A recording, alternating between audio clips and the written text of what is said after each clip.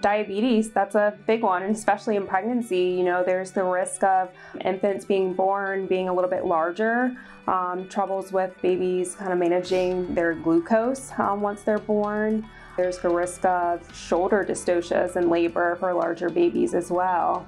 With hypertension, there's the risk of preeclampsia, where you have protein in your urine. You're more susceptible to develop eclampsia, where you have seizures. So these conditions, it's very important to monitor them before pregnancy and then during pregnancy so these things don't occur. I'm right here for my patients by always having a listening ear.